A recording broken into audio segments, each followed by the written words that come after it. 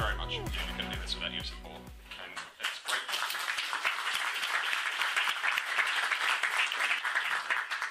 It's great to see a packed auditorium here. I know the astronomy lectures are among our most popular. This started as an astronomy series in 2009, but then we've really featured science from across campus, including Professor Kathy Collins' great talk this year on aging versus immortality, how the struggle between cells controlling their ability to reproduce and not turning into cancer, but also kind of the senescence of cells, how cells die off, and what's being done in research at UC Berkeley to really understand how we can live long, healthy lives and control cancers. There's some fantastic research, again, kind of broader across the life sciences and across kind of the interface between the life sciences and biology and engineering. We've had talks in previous years. One that sticks in my mind is Professor Humayun Kazaruni, who was talking about how you can build exoskeletons. And actually, there was, I think, a graduate student in his group who was he'd been paralyzed in a car accident from the waist down several years prior. And he stood up and walked at graduation with the help of this robotic exoskeleton that was designed and built at UC Berkeley. I think that's the only Science at Cal lecture series where I've seen a substantial fraction of the audience almost in tears before they left the auditorium, and I don't know whether Ryan is going to quite whip up your emotions so much today. But I would encourage you, please, if you're not already signed up for our mailing list, we have these lectures every month, except for April when UC Berkeley has its big Cal Day open house. And I hope that you'll come back, that you'll sign up to hear about more of the great research that's taking place on campus. So before we go on, since this is an astronomy talk today, I should wish you all a happy solstice for tomorrow. I hope you all have your solstice plans in place. Also, kind of while we're talking about astronomy and related topics, who of you here has the SETI at home screensaver running on your computers at home? Small handful. Who of you here has heard of the SETI at home screensaver? Okay. So SETI at home is based up at the UC Berkeley Space Sciences Lab, and it's a project to take data from the Arecibo Radio Telescope in Puerto Rico and from the Green Bank Telescope in West Virginia, and to process that looking for signals of extraterrestrial life. It's actually one of the biggest distributed computing endeavors in the world. It kind of ranks up there with many supercomputers, but it's just people with their home computers kind of crunching data on behalf of folks here at Berkeley. The reason why I'm telling you this is because I'm helping this group with some of their outreach, and they're actually auctioning off some of the original servers from, I think, from like 1999, 2000, something like that. So you can own a machine that was responsible for 1/3 of the traffic of the University of California, Berkeley at the time, 1/3 of the internet traffic. The cool thing about this also is that it comes with a tour, a personalized tour of the Space Sciences Lab. You get to meet the SETI at Home team, so I knew that there'd be some SETI at Home enthusiasts in the audience. The information, again, is online. I'm sure you'll find it easily, or drop me an email. I should mention who I am. Most of you probably know who I am. I'm Steve Croft. I coordinate these series, and I'm a researcher in the Department of Astronomy, same department here as Ryan on campus. We do video all of these talks. We post them online on our YouTube. And I'd like to thank Jeffrey, who is volunteering to help us out with the video system. So go online and check those out. You can check out Professor Collins' talk. You can check out Professor Kazaruni's talk and all the other, or most of the other talks going back now till 2009. Next month we have Nadav Sorek, who will be talking about biofuels and DNA sequencing, two sides of the same coin. So really this is kind of weaning us off fossil fuels and using kind of renewable energy, but also how the DNA sequencing revolution is helping with that. We're moving back next month into genetics and plant biology just across the way. There's a little kind of green area outside. Some of you will remember that lecture theatre from last year. So we're going to be in there from next month. If you come here, you'll have a nice view of a blank screen, and Nadav will be about 100 feet that way. But come check us out next month. So I realize, I don't want to eat too much into Ryan's time here.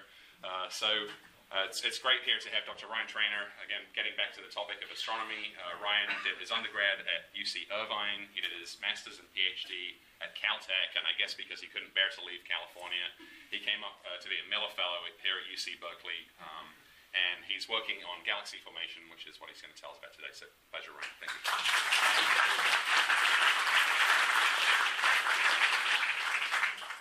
Hello. Does this seem like it's picking up microphone? Great.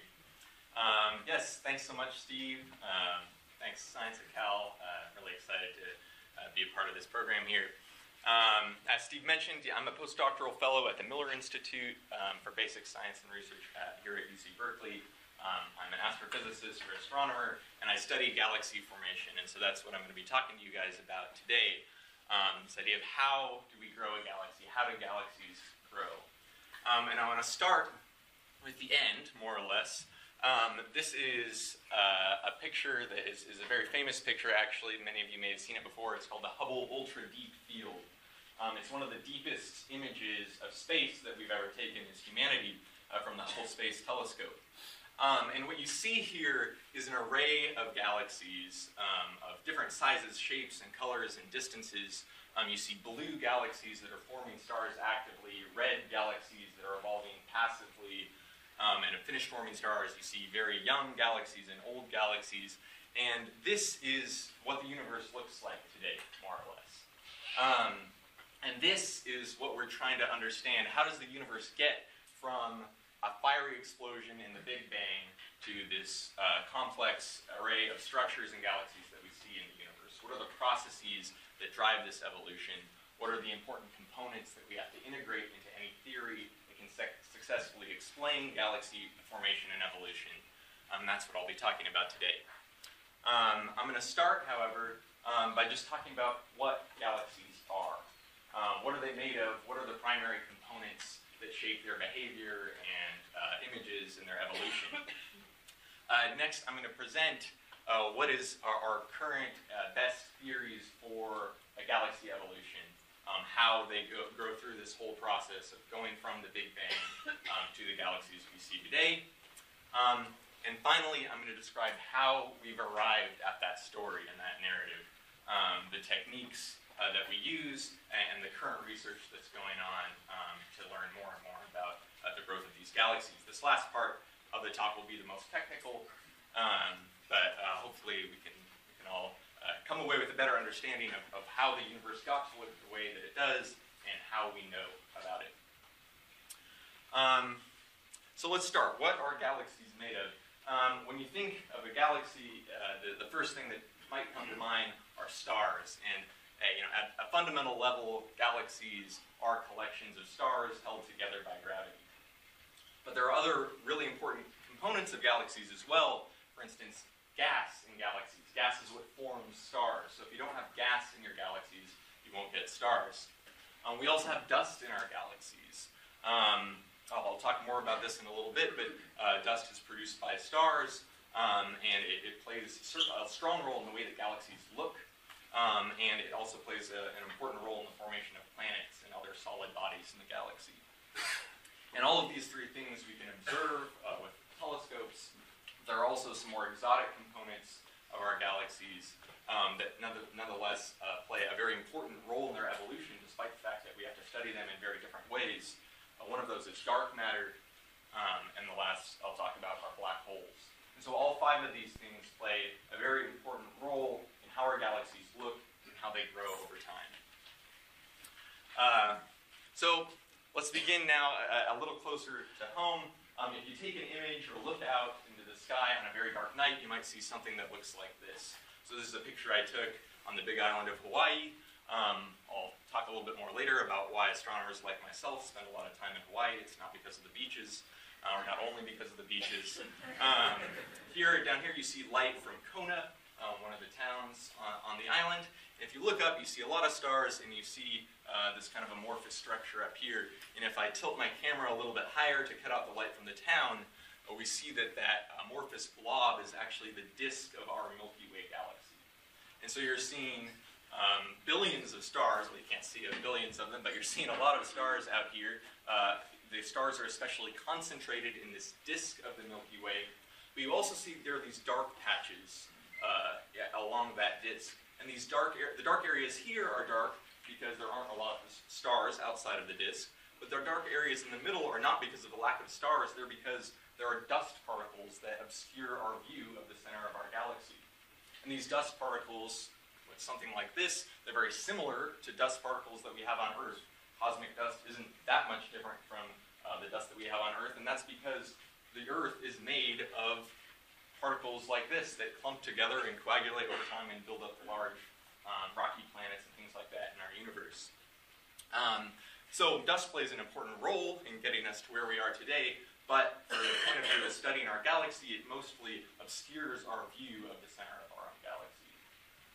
Also notice that there's some people standing on the edges. If there are empty seats in the middle and you guys maybe want to squeeze towards the middle, it might make it a little bit easier for people to sit down.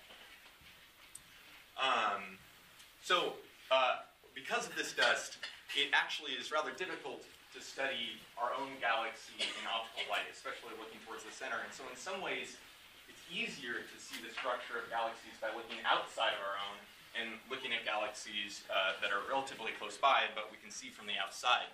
So if we could get outside of our Milky Way and look back at it, we might see something that looks like this. This is a galaxy called Messier 83. It's a creative name based on the fact that it was the 83rd galaxy in the catalog of Messier. It also has a slightly more interesting name, the Southern Pinwheel, which is because, as you can see, it has this beautiful spiral shape. It has these spiral arms that look very similar to what we expect the spiral arms of our own Milky Way galaxy look like. This is a very typical grand design spiral galaxy, as we call it. And so what you can see now is that this galaxy has a disk. It has these spiral arms that we can see in dust, which is obscuring our view of the stars, which we see in blue here. The starlight is given in blue. If we zoom in on this arm of M83, we can see, again, these dust features tracing the spiral arms. We see the stars in blue, and then in red, this is hot gas that's being excited by the presence of newly forming stars in these regions. And so by looking at this hot gas, we can see how stars are affecting the gas around them and how that gas is forming stars, and the role, the interplay of those two components of the galaxy. But again, this is hot gas that we're seeing that's excited by stars. Do you have a question? So seeing that something that big at that distance, those red areas have to be huge. They are. How large are those?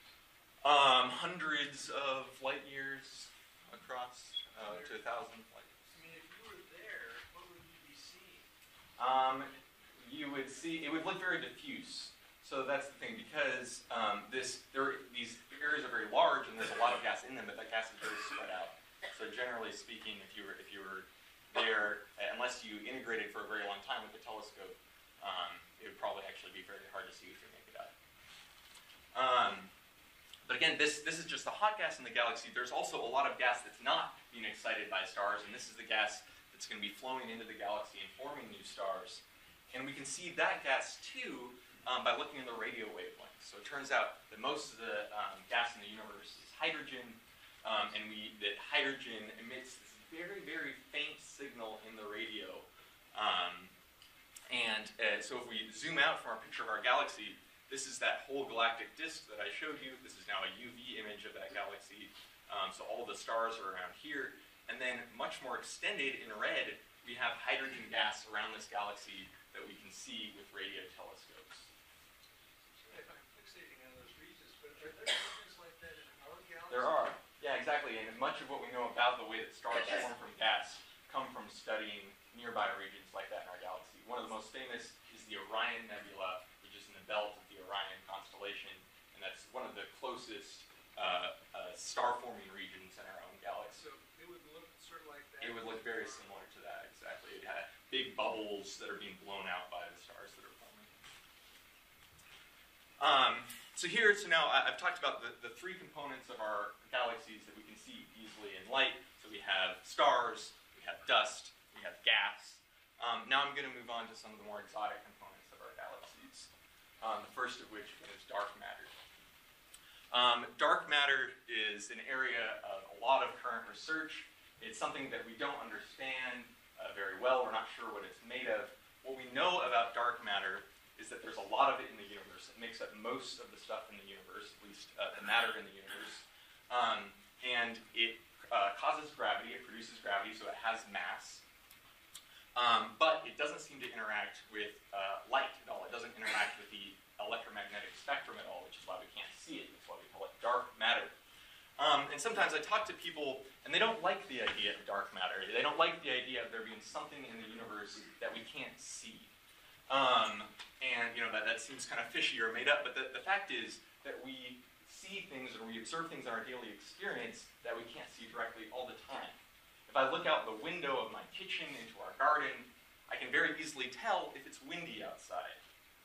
And I can't see the wind, but I can see the effect of the wind on trees, on leaves, and so I can infer that there must be something driving these interactions that I can't see, and it's just the same way that we can infer the existence of dark matter even though we can't detect it directly. So do you have a question in the back? Yeah. When exactly was dark matter discovered and how did it do it? That's an excellent question. One of the ways it was discovered is by looking at the rotation curves of galaxies. No, that's an excellent question and well timed. So thank you. Some evidence that there was something that was producing gravity we couldn't see has been kind of seen over the course of the last century, but most of the really conclusive work on this was done during the 60s and 70s, particularly by this woman named Dr. Vera Rubin. She and others looked at the rotation curves of galaxies. So they looked at galaxies, spiral galaxies like our own, and how stars were moving around them, because these stars orbit the centers of their galaxies much in the same way that our Earth orbits the sun. And it turns out that if you've ever taken a weight on a rope or something like that and swung it around your head, you'll find that the faster you swing it, the more it pulls, and the harder you have to pull it back to keep it from flying away. And in a similar way, the faster stars are moving around the center of a galaxy, it takes more gravitational force to hold them together.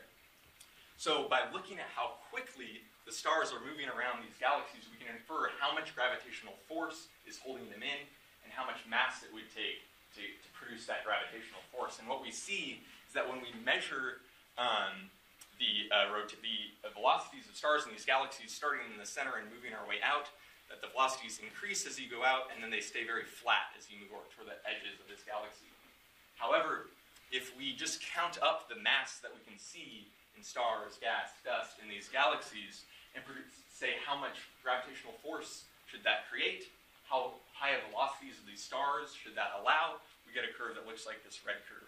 And so these stars are moving much faster than we expect, which means that there must be more gravitational force holding them together than we realize. And that is one of the primary pieces of evidence we have for the existence of dark matter.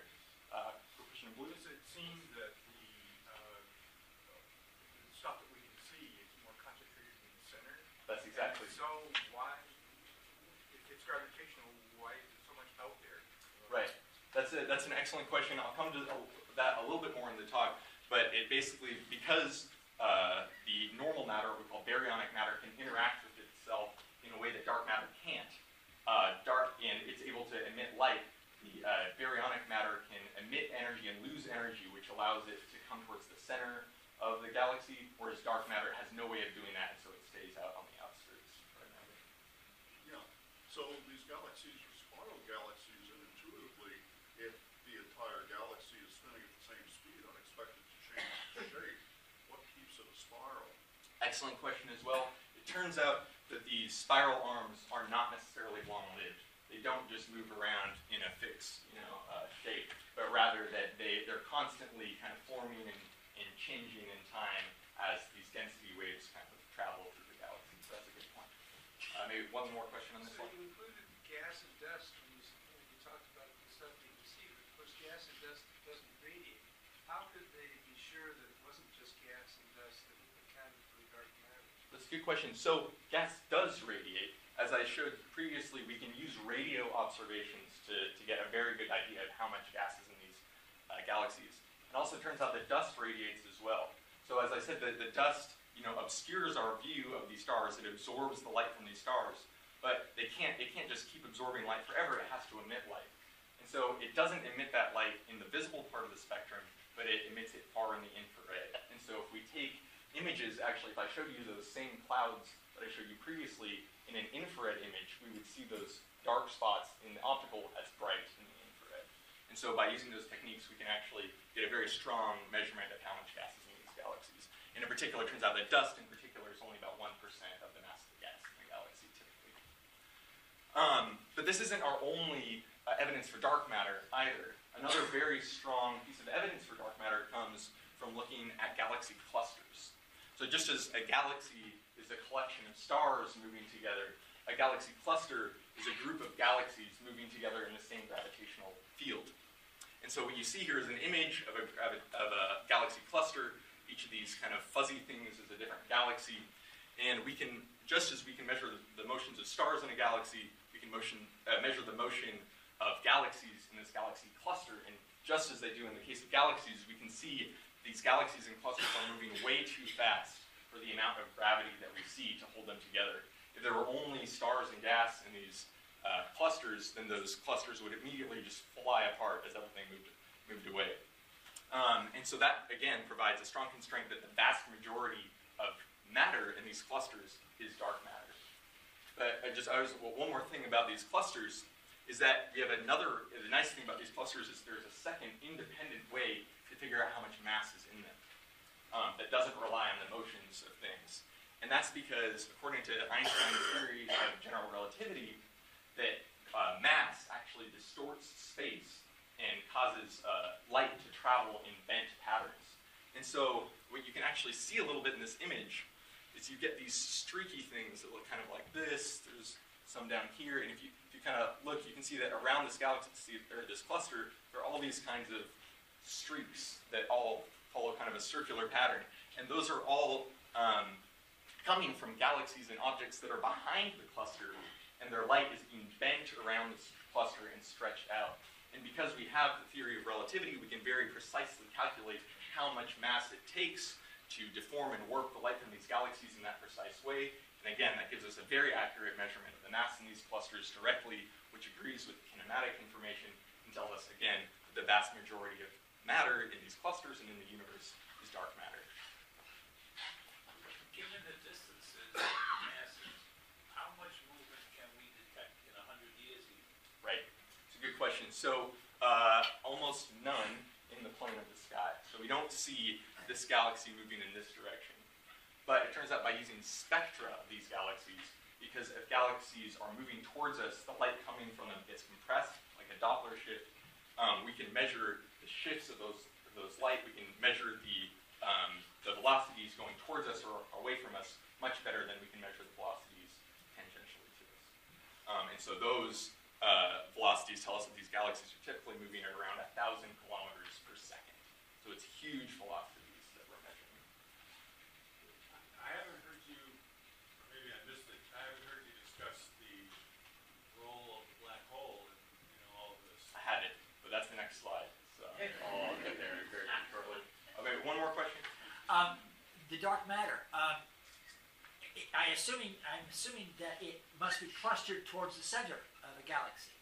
So actually, for these galaxies, it tends to be more extended than the gas that we saw. As I was describing it, it's kind of what we call a dark matter halo, where most of it is much more extended than the stars in the galaxy. But then how is it affecting the rotation? If it's, I would think it'd have to be clustered in one place to affect to have a total effect. The main thing, so as we see here, so in clusters, it's a little bit different, and it is more centrally concentrated in clusters. But but here, what you're seeing is that in the inner part of the galaxy, our measured and our calculations agree very well. And that's because most of the mass in the center of the galaxy is stuff that we can see from the stars. It's as you move out farther from the galaxy that these start to diverge, which is because the dark matter is much more extended. So in the centers of galaxies, you're mostly dominated by the gravity from stars, except for an effect of black holes. I want to move on just because there's a lot of things to get through, but there will definitely be time for questions at the end. So we have these clusters. Now I want to turn to that final component of galaxies that I mentioned, black holes. And black holes, we expect, are produced from the deaths of very massive stars. So when a massive star has a supernova, the very most massive stars may form a black hole upon their death. And so that's we can try to produce that in simulations and things like this. But our strongest observational evidence for black holes actually comes from observations of the center of our own galaxy. And if you zoom in on the very center of our Milky Way galaxy, what you see is that right in the middle there's a very dense cluster of stars. There are a bunch of stars very close together, moving around very quickly. And there's been some different teams that have been studying this cluster at the center of our galaxy for a long time. One of the major ones is at UCLA, led by Andrea Ghez. And this team, for the last 20 years, has been taking images of the center of our galaxy and the stars that are closest to the center of that cluster several times a year over the course of the past 20 years. And because these stars are so much closer than those, the other galaxies, we actually can, because we have very fine images of these stars, we actually can detect the motion of these stars over time. So when you combine these images taken over 20 years, and you track the stars over time, what you see is these stars are moving around the center of the galaxy. And in particular, when the stars get close to the very middle, they do some strange things. They move very quickly. And so by studying the motions of all these stars, it's become very, very clear that most of the stars at the very center of our galaxy are orbiting around something that we can't see. And in fact, we do see a little bit of radio emission from this object, but we don't see it. It's definitely not a star. And in fact, we can measure from these orbits exactly how much mass it would take to make these stars move in the way they do, and it's about 4 million times the mass of the sun. And because these stars get so close to that center, we can very precisely say how close together, how dense that mass is. And the only way to get 4 million times the mass of the sun in an area that small is by having a supermassive black hole at the center of our galaxy. And it turns out that we can look at other galaxies and look at the stars at the center of those galaxies, and we can see similar things. Or we can look at the motions of gas in the centers of some galaxies. And again, we see that most galaxies, at least massive galaxies that we can see around us, all have a supermassive black hole at their center. But we can only see these kinds of effects on galaxies that are fairly close by, where we can actually get a really nice view of the very center of those galaxies. But it turns out that we can also learn about black holes at the centers of other galaxies that are much farther away, but they're a slightly different type of black hole than in ours. Our black hole is a very passive black hole. It doesn't seem to be sucking up very much matter, and so that's because these stars, even though they're getting relatively close to it, they're not actually crossing the horizon that would cause them to be disrupted and accreted by this black hole. However, we know that we believe, I should say, that black holes are created from the deaths of massive stars, and these black holes start with masses that are 10 or maybe 100 times the mass of the sun. So in order to get from there to 4 million times the mass of the sun, these black holes have to grow over time. And the way that black holes grow is by absorbing matter, which adds to their mass and causes them to grow. So we know that even though our black hole is not absorbing a lot of material right now, it must have absorbed it in the past. And when black holes absorb material, they look very different. They look something often like this. So there's a class of black holes called quasars, which are not fundamentally different from black holes like our own, other than the fact that they are in the process of accreting material. And so when you get a lot of material close to a black hole, what you find is that this material that starts out very dispersed has to get squeezed down to a very small region in order to fall into the black hole. And when it does that, when you squeeze that material, frictional forces operate among everything, trying to squeeze down to the center, and that material, that gas, heats up. It heats up to tens or hundreds of millions of degrees. And so that produces such hot material that it emits a lot of light that then we can see from very far away. So again, we can't see the black hole directly, but we can see very, very hot material around these black holes out to very long distances. Do you have a question about that? Black holes occur anywhere else besides the center of the galaxy? Good question. So as far as we know, galaxies have supermassive black holes in their centers, and generally they'll only have one supermassive black hole unless you had two galaxies that recently merged together, and then their black holes, black holes will eventually merge themselves over time, but if there's a very recent merger, you could have multiple ones. We also expect, and we see that there are smaller black holes, ones that are more like the 10 solar mass size that I described earlier, that it can occur anywhere in the galaxy, wherever a very massive star has died. But I want to return for a moment just to this, this accretion disk, as we call it, that is the very hot material around these black holes. And because it's this accretion disk that is part of the motivation for a recent, very famous image that some of you may have seen of a black hole that looked like this. This, if you haven't seen it, is an image from the movie Interstellar. Somewhat famously, this image is the result of an extremely state-of-the-art simulation of what a black hole might actually look like if you encountered it in space. And what you're seeing here in black is the edge of the black hole, the edge at which once something falls into that, you can't see it anymore. It's in that black hole forever. But as you see here, there's also this disk of very hot material spiraling around, heating up as it tries to fall into the black hole. And what you're seeing up here and down here is not actually stuff that's above and below the black hole. Again, as I mentioned, when you have something very massive, it warps light. And so if you look up to the top of the black hole, what happens is that the light actually bends down, and you can see the back of the accretion disk by looking over or above the black hole. And so that's why you can see these look like mirror images of each other, because you're seeing the same disk from above and below as that light is being warped. And so now, if you pick up Interstellar on DVD, and you're watching it with family and friends, you can pause it right here and talk for 5 to 10 minutes about the physics of this, and I'm sure they'll really appreciate that a lot. Question? What would it be like inside a black hole? That's an excellent question, and I have no idea.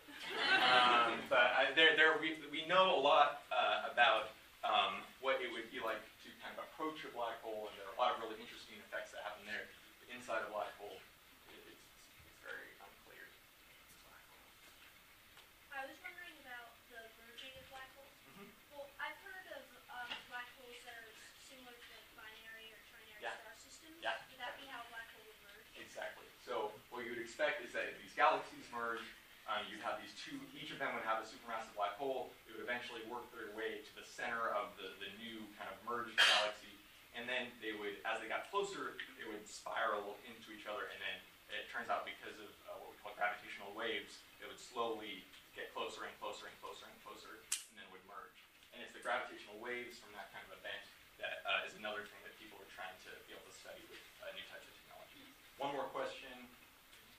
Stephen Hawking said something that, there's a lot of stuff that Stephen Hawking says that I don't fully understand. One of them was that because our universe itself is bounded but infinite, no edges but infinite, there is an argument by which it can be considered that we are inside a black hole.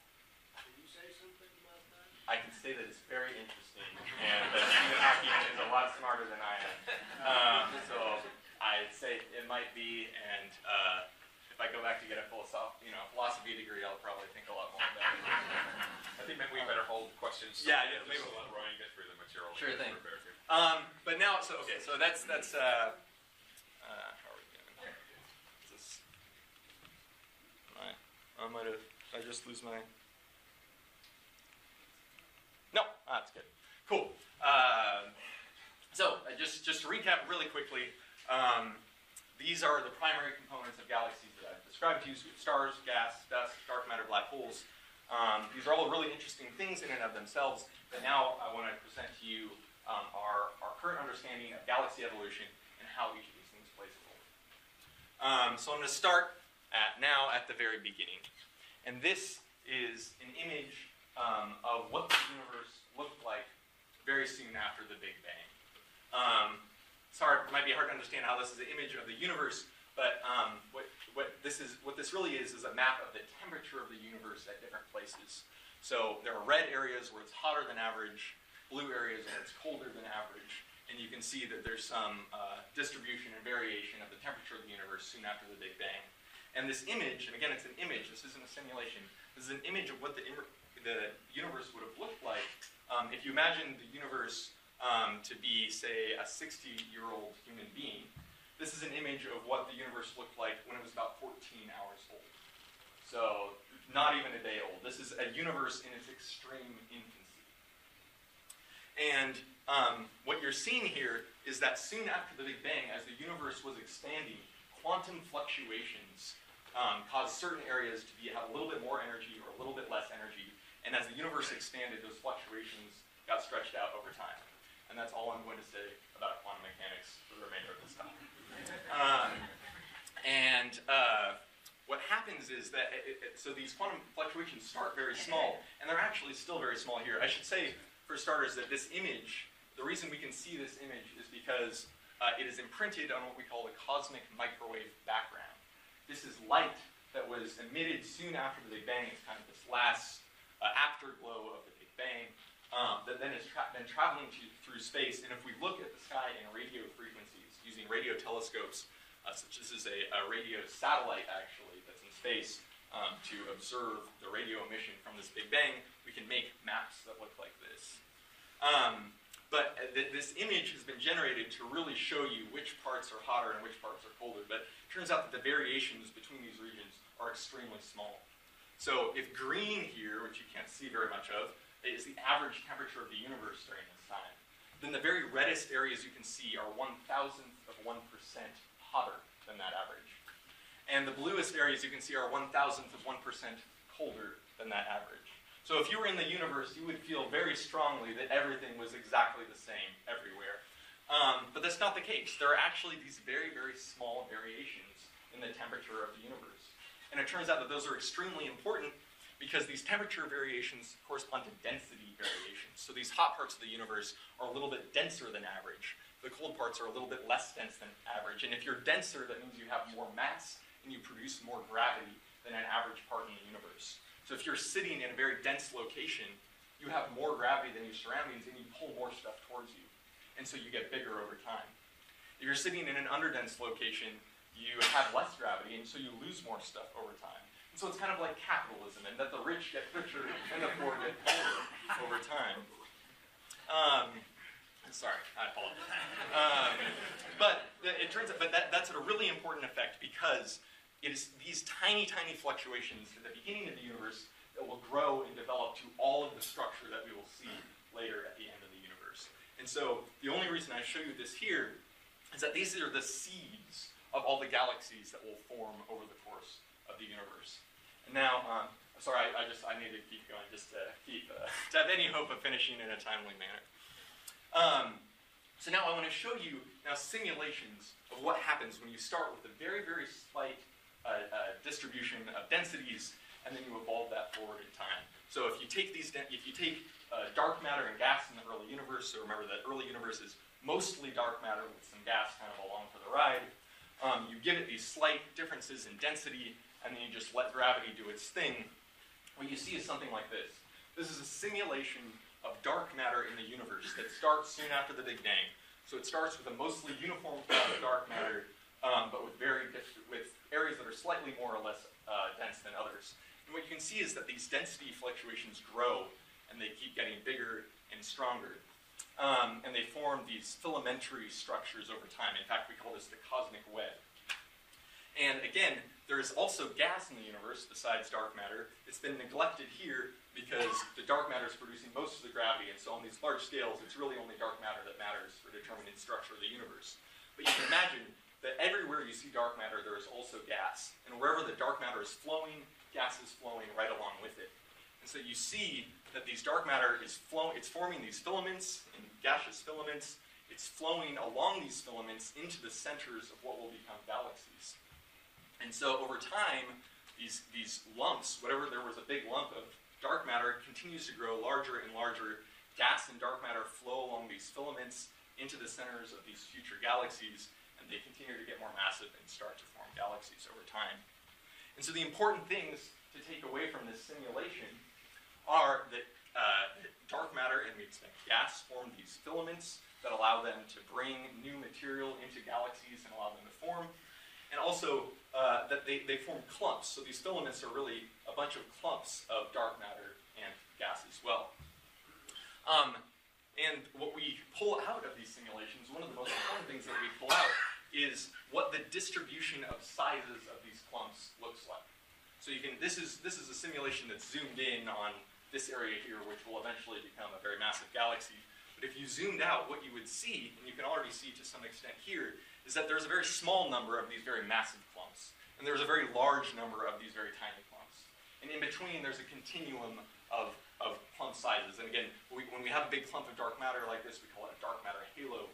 And so there's a distribution of dark matter halo sizes that eventually we expect will correspond to a distribution of different galaxy sizes.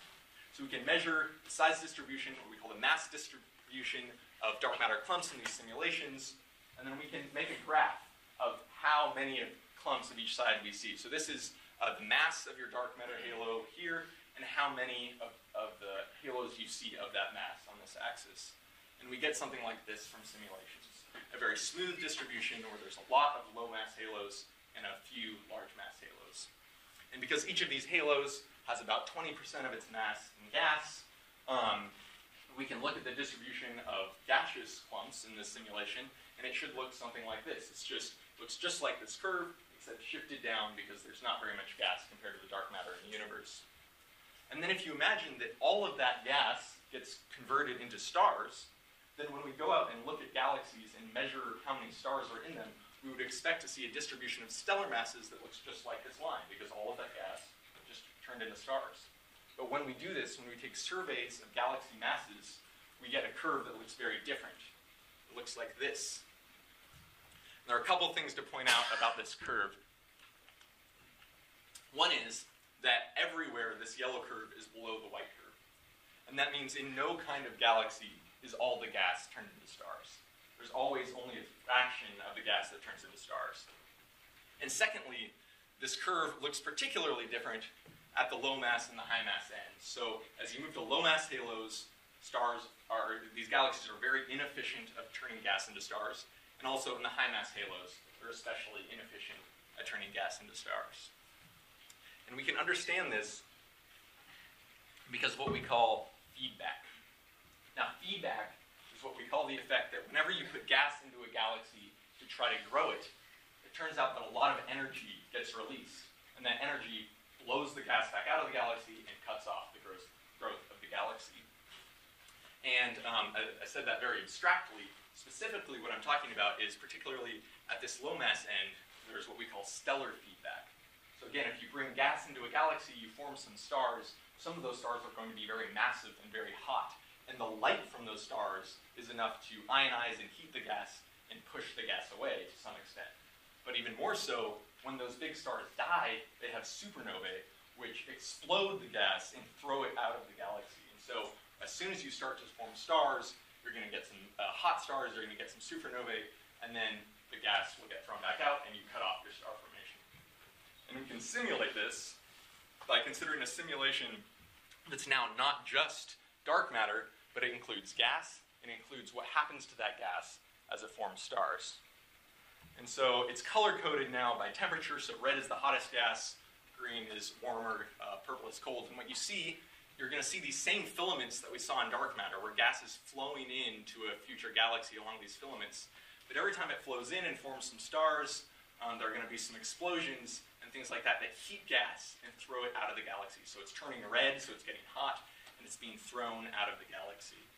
And so if you let this evolve over time, more and more gas flows in, but every time you bring more gas in, you throw more gas out. And so at the end result is that this galaxy is very inefficient at turning that gas into stars. Most of the gas ends up in this hot cloud of gas around the galaxy. And of course, this is a simulation, but we can see similar effects in the real universe. This is an example of a nearby galaxy that looks very much like our Milky Way. I should say our Milky Way is not doing what I just showed you. Our Milky Way is forming stars only very, very slowly, and so it doesn't have these violent explosions. However, this galaxy, M82, one before M83 that I showed you previously, it looks like a pretty typical maybe disk galaxy here when we look at the starlight. So this is what we see in the visible spectrum when we're looking at the stars. But if we look in the X-ray, we can see hot gas. And if we look in the infrared, we can see dust that's kind of coming along for the ride of that hot gas. And what we see is that it's being ejected from the galaxy. So this galaxy that looks so normal in terms of its stars is ejecting these huge plumes of hot gas and dust from the galaxy that are being thrown out by the processes I described, supernovae, the radiation from hot stars, etc. So that's particularly important down here. So we can call this stellar feedback. Is very effective at cutting off galaxy formation on small scales. But it turns out that we need something else to explain galaxy formation and the cutoff at large scales, because as you move to more massive galaxies, you have more and more mass that can hold onto the gas and keep it from being thrown out of the galaxies. And so you need something more powerful than star formation to cut it off. And this is an area that is very poorly understood currently and is a major area of research, but the main candidate, we believe, is feedback from black holes. And I just want to remind you, this is that artist's impression of a black hole, or of a quasar that I showed you previously. And as a reminder, this accretion disk here is putting out tons of light. It's putting out much more light than the stars that I mentioned. And so it's even more powerful when it comes to heating gas and moving it around. But in addition to the light from this accretion disk, you can see here that there's this jet coming out of the top and bottom of the black hole, coming out of the top and bottom of the disk. Now this jet is really not well understood. We don't understand why these black holes produce jets very well at all, but we know that they're incredibly powerful. So this is an image of a nearby galaxy called Cygnus A. You can see this jet that is shooting out of the galaxy, throwing these huge amounts of gas and producing these giant plumes. And I just want to bring this home. The power of this image is that this is not the black hole at the center. This is the entire galaxy at the center. And so the size of these plumes are huge compared to the entire galaxy. It's clear there's colossal amounts of energy required to produce these kinds of features. And so while we don't entirely understand how these jets are formed or how they interact with the gas in galaxies, it's very clear that they have the power to potentially cut off galaxy formation in even very massive galaxies. All right. So now I've given you a picture of our current theory of galaxy formation, how we go from the seeds of galaxy formation to building these large structures that form galaxies, and then these stars that eventually cut off their own growth over time. Now I want to conclude this talk by saying how we know what I'm describing. And in particular, if you've noticed, I've shown you a lot of simulations. I've shown you galaxies in the local universe and said, oh, this is how the simulations kind of reproduce what we see in the local universe. But I haven't shown you really what the universe looked like early in times when most of the galaxies like the Milky Way were forming their stars. Because most of the Milky Way stars were formed billions of years ago. So if we want to know what the universe looked like or what the Milky Way looked like a long time ago, it's actually pretty easy. All we have to do is look back in time. Which might not sound terribly easy.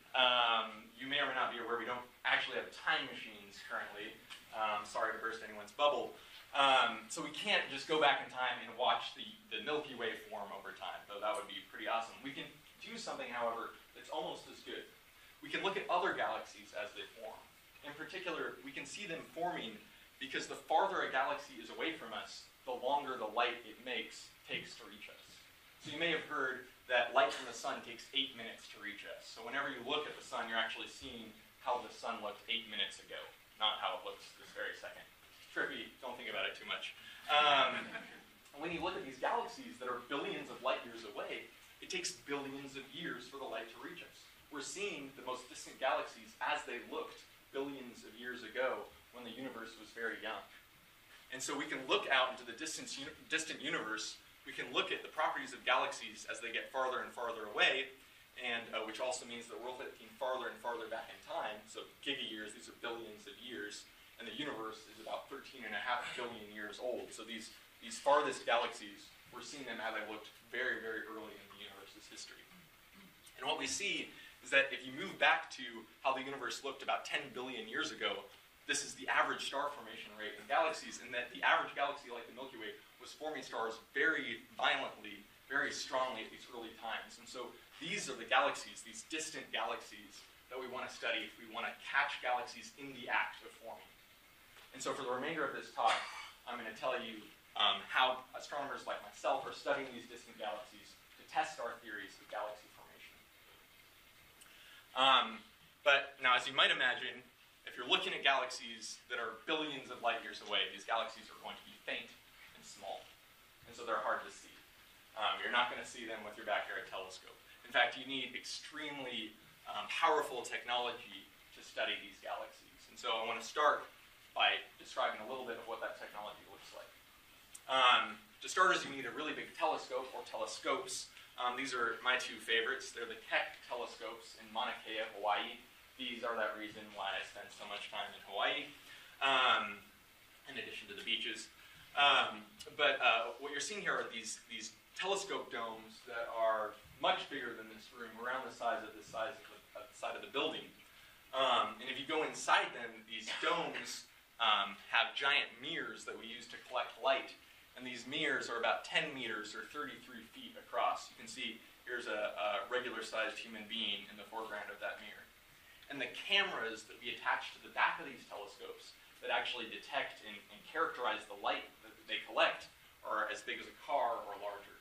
So these are incredible feats of engineering that allow us to study the distant galaxies in the universe.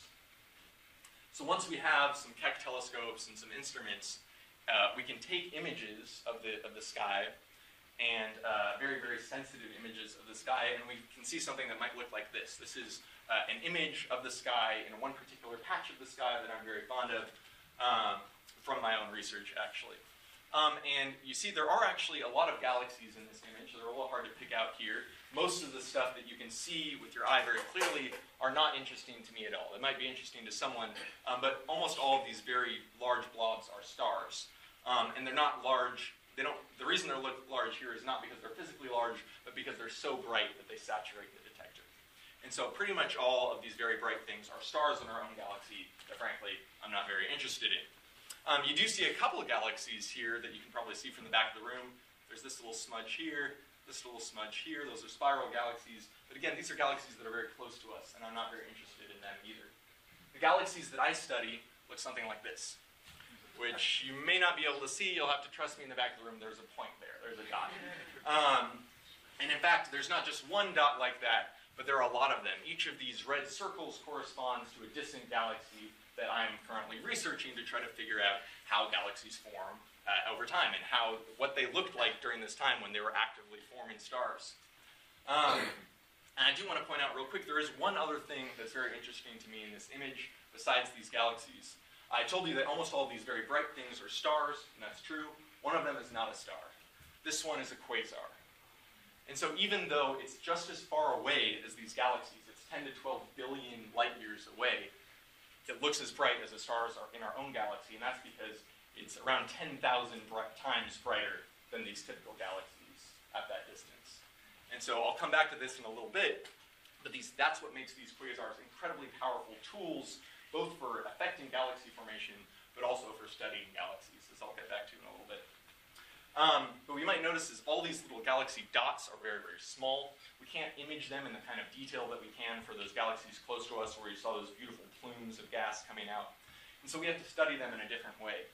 And this is where it'll get a little bit technical, but what we do is we take all of the light coming from a single galaxy and we break it up by its wavelength. So we put it through a prism or a grating or something like that that separates the blue light from the red light and everything in between. And then we can graph how much light there is at every frequency. And this is called the galaxy spectrum. And what you see is that this galaxy has light at kind of all these different wavelengths. It's pretty flat. But there are specific wavelengths where it has a lot of extra emission or a lot less. And it turns out that the places where there's less are because light is being absorbed, and the place where it has more is because extra light is being emitted. And the reason it happens at specific frequencies is because these correspond to changes in the atoms in these galaxies. So you can get absorption if you have an atom in its ground state and a photon hits it and excites it to a higher state, that photon will be absorbed. If an excited atom decays to a lower energy state, then that will emit a photon, which causes emission like this. And because these electrons and atoms have very specific energy levels, that means that you can only get absorption or emission in very specific wavelengths of light coming from this gas. And each atom, each type of atom, has its own energy levels to the electrons, and so by looking at the wavelengths of this light, we can see what kinds of stuff is in this galaxy. And in particular, these are different absorption lines from heavy atomic species that I'll show you in a second. And this strong emission line here is coming from hydrogen. It's coming from what we call the Lyman alpha transition of hydrogen, which is the transition between the first excited state and the ground state. And that's a really important transition because it's kind of the fundamental transition of the atom, and hydrogen is the most common stuff in the universe. So you put those two things together and you can see that's why we get so much emission at this one wavelength. And wherever we see light with this wavelength, we know we're looking at hydrogen gas. But if we zoom in on the rest of this spectrum, what we see is that there are all these little wiggles that correspond to little bits of emission or absorption by different types of material in the galaxy. And so we can actually study the chemistry of these galaxies, because if there's a line here, that means there's nitrogen. If there's a bunch of lines here, that's iron. And all these other different signatures of different elements in these galaxies. And we can see what elements are there.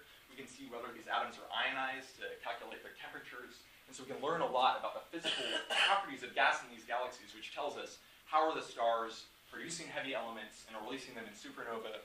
How are these stars blowing gas around in the galaxy and heating it up and that kind of thing. And then we can also use these spectra to look at the motion of gas. So as I told you, when material is blown or moved, it has a velocity towards you, away from you, it changes the wavelength of its emission a little bit because of that Doppler-like effect.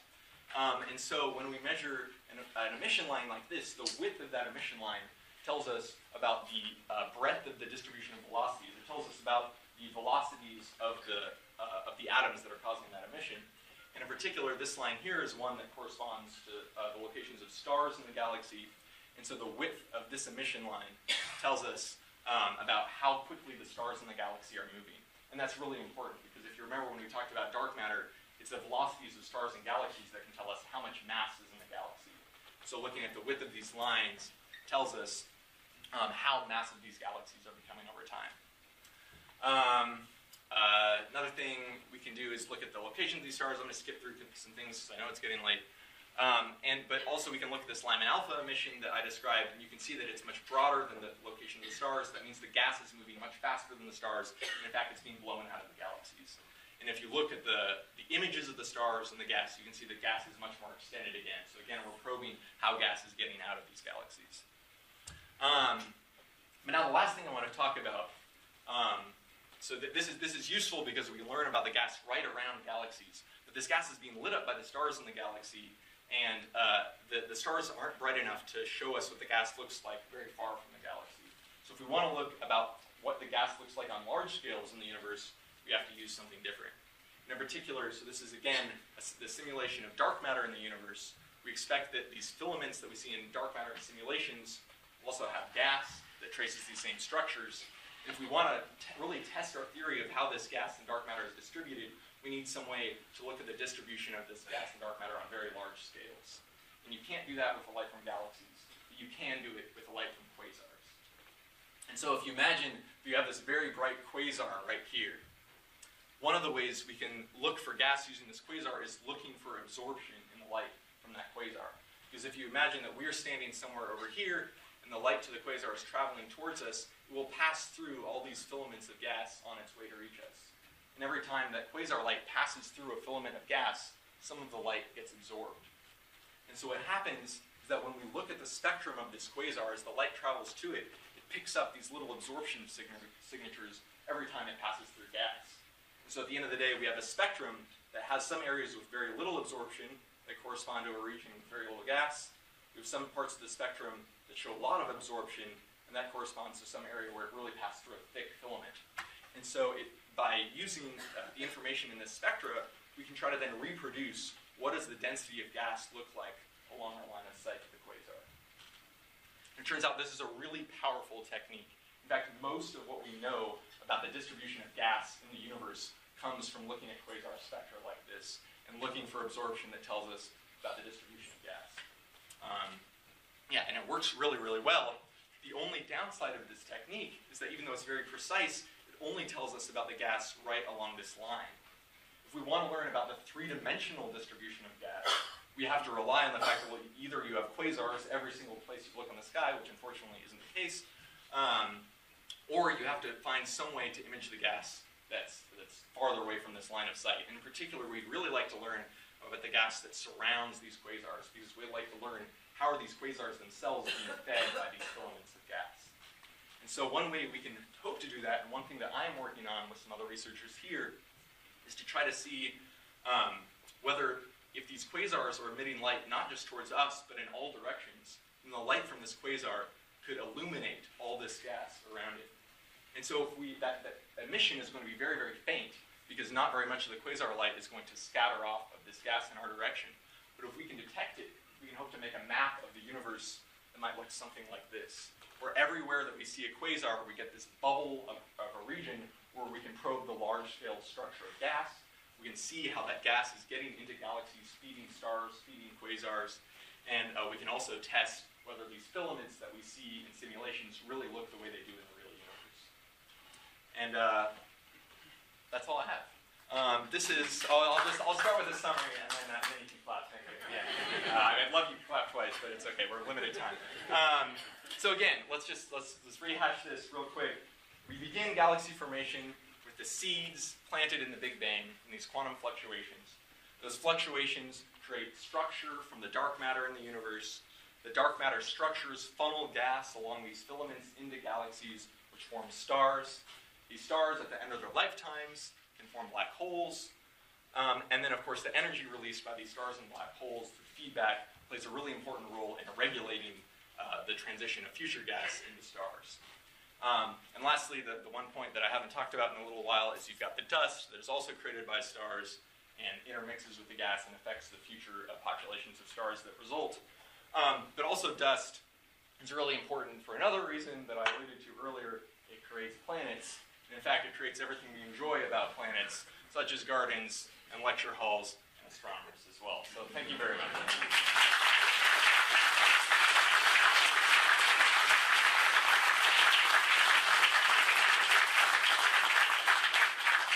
And I apologize for the lateness of the hour, but thank you guys for sticking around. I realize some of you are going to need to run, but let's take 10 minutes for questions. Yeah. But feel free to speak out quietly as well.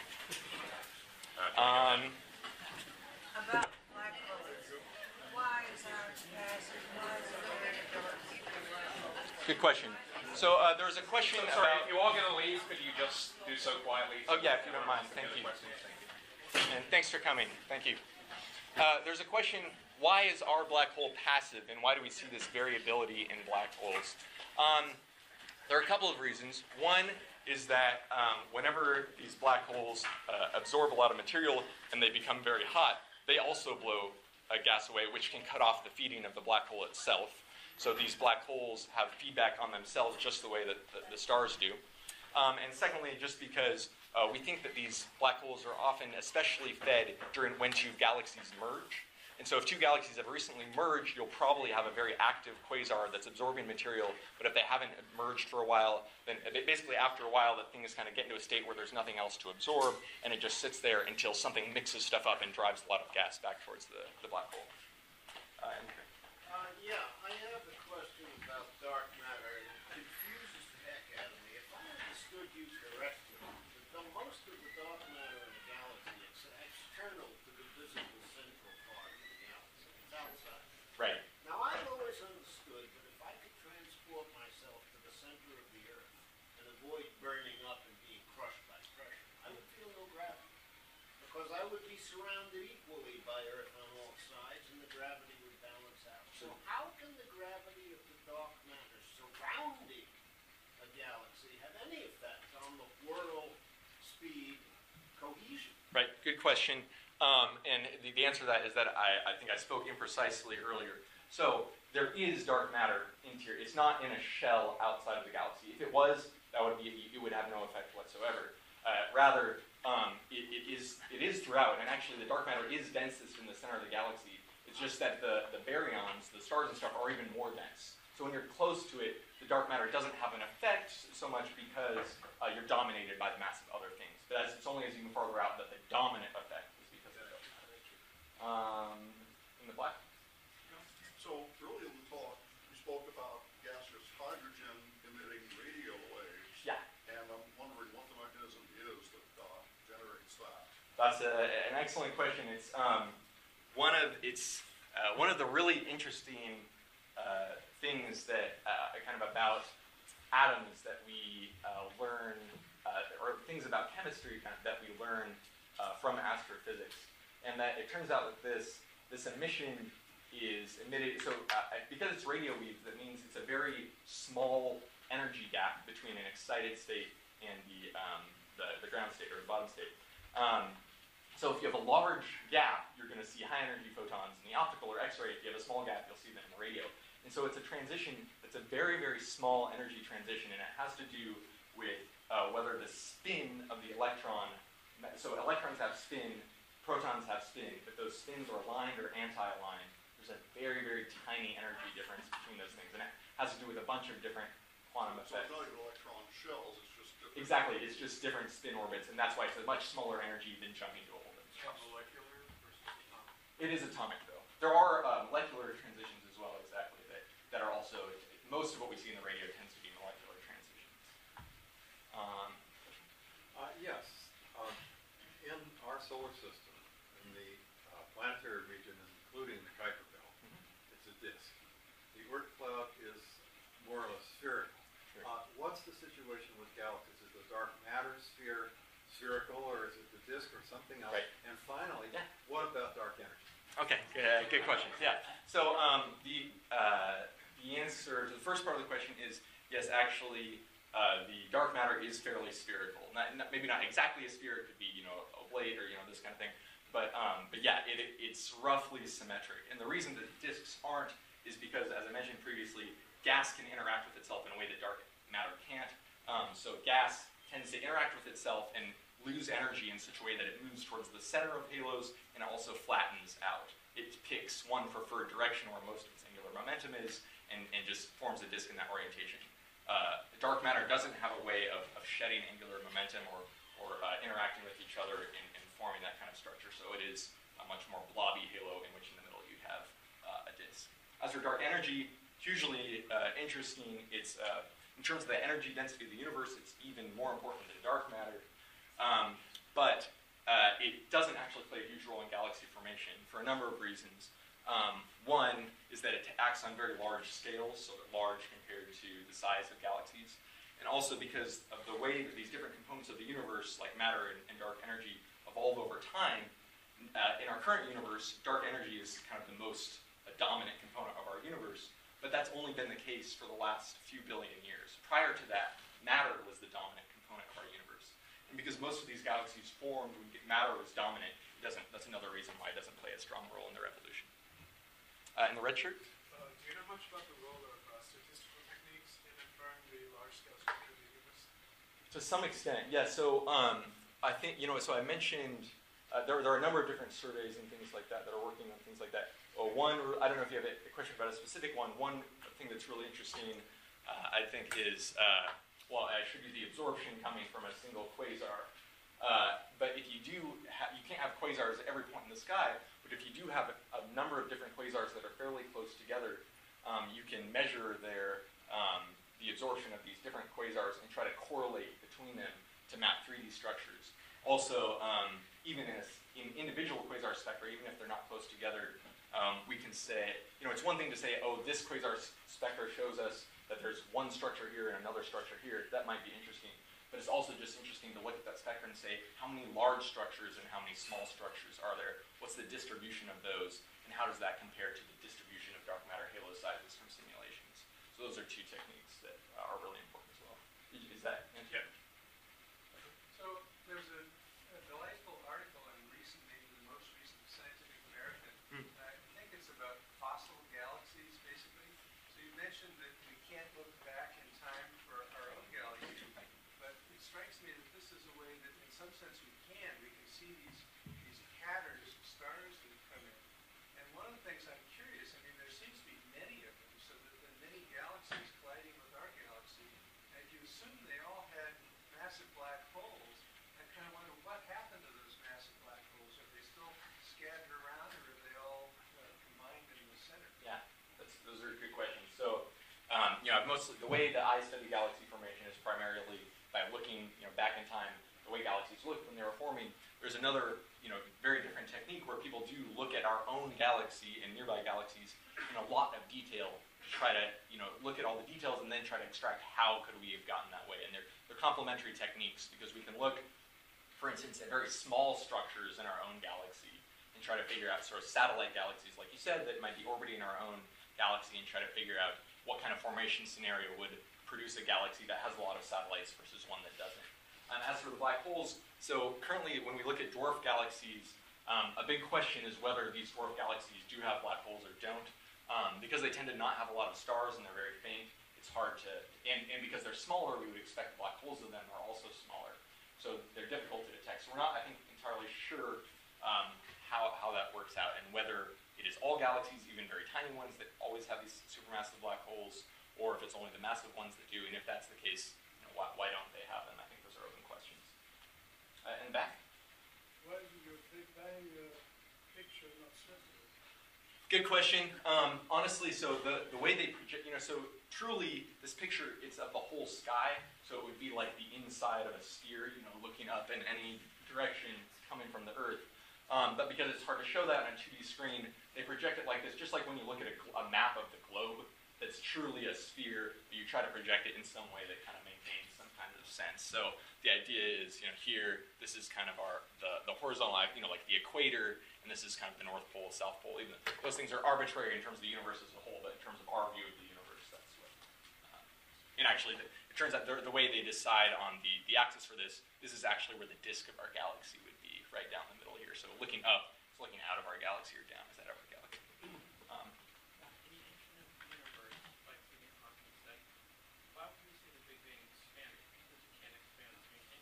Wouldn't it just be a small portion of the universe where atoms spread out through an explosion or some kind of reaction? That's a good question. So the question about if the universe is infinite, kind of what does it mean to be expanding and that kind of thing if it's already infinite? So that's a complicated question, and there are a lot of different elements to it. One is that you can have different sizes of infinities. And so actually when we do math, we find all the time that you can have this infinity and this infinity, but this one can still be twice as big as this one, for instance. In some kind of, you have to do that in a well-defined way, and it's kind of counterintuitive. But something can be infinitely large, and still on some level get larger. But yeah, usually what we're talking about, we're going to talk about, say, the observable universe, which is only that stuff that's close enough to us that the light has had time to reach us over the entire history of the universe. If it's farther away, then the light that was emitted even, when it first formed hasn't had time to reach us in the entire history of the universe. So usually, yeah, it's often helpful to just talk about the observable universe, and we can clearly say that the entire observable universe should have been compacted down to a single point. And so that's what we would call the Big Bang, more or less. Does that answer your question? Yeah. Cool. In the far back?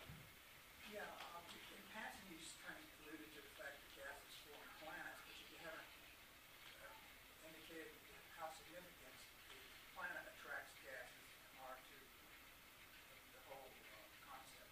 Right, that's a good point. I haven't talked really about planets at all. That's mostly because they actually don't make up very much of galaxies, even if we're now finding that most stars seem to have planets around them. But still, even in our solar system, even with our 8 planets, the planets only make up about 0.15% of the mass of our solar system. So it's really not significant in terms of how the whole galaxy forms. But yeah, this idea of how planets attract gas and all that is very interesting for figuring out how planets get atmospheres and that kind of thing. I'm aware of time, so let's just take one more question. Yeah, one more. Better make it a good one. Go ahead, please. Okay, dark matter, 2 questions. Yeah. Well, 2 parts to it. You've got the periodic table. Yeah. Different elements. Right. Where does dark matter show up? Excellent And question. what are the parts to a an atom is made of this and that? What's dark matter made of? Right, excellent question. That's a major area of current research. Things like the collider at CERN, like the Large Hadron Collider. You've seen this documentary, Particle Fever. It's really, really interesting. It tells you about how particle physicists here on Earth are trying to learn more about the kind of exotic types of matter that we're starting to see some evidence for in space. The main question is, so the dark matter would not fall on the periodic table because things on the periodic table are all actually pretty similar to each other. They're all made of electrons, neutrons, and protons. We believe that a dark matter particle, whatever it is, would be something that is not made of protons, neutrons, electrons, because those things all interact with light. There are other types of other types of particles we know of that we learn of from particle physics and from these colliders that are not, those protons, neutrons, electrons. And so we do have a lot of evidence that there are these other types of massive particles that could potentially be, are similar to what a supposed dark matter particle in certain ways.